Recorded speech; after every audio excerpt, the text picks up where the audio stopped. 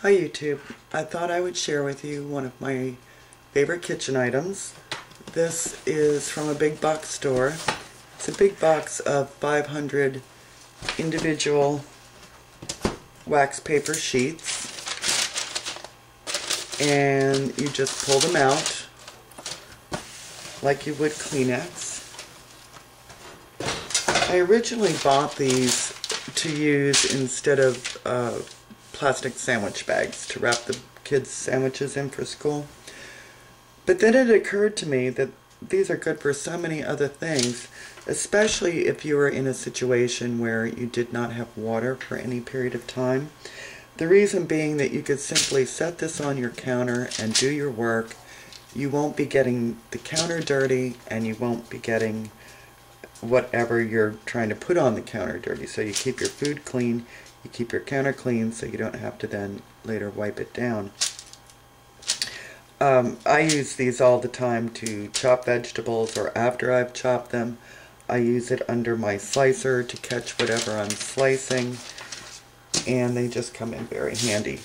Another thing that you could use them for, if it all hit the fan, are you could fold them, and if you don't know how to fold it, I'll try to find a link to show you, into a water cup. Now this cup is not going to last you for any real long period of time, but it's certainly sufficient to get a drink of water. You folks may have made these in school. I know we did when I was a kid. They're just a simple origami fold.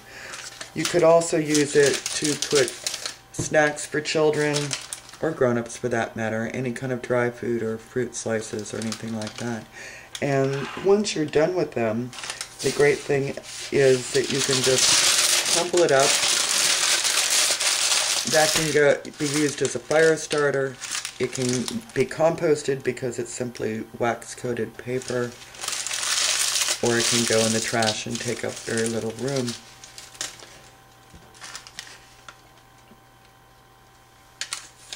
Now another thing that these cups can be used for is as an envelope for seed storage.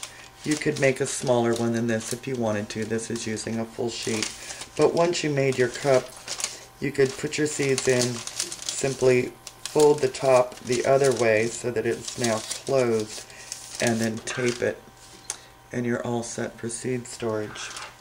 So I hope you find this useful. I may not have said this, I got those at the big box store. You get 2 boxes of 500 each for, I forget, it was a few dollars. And I have found them to be very useful in the kitchen. Another use would be if you're out in a field situation, or even at home without water, and finding that you had to do any kind of a medical procedure such as suturing or anything else really. You could lay that down and have a clean surface to put your instruments on. That would also be good in a barn setting, whether or not you do have water. It's just nice to have something clean to put your instruments that you're working with on. So I hope that helped, folks. Take good care.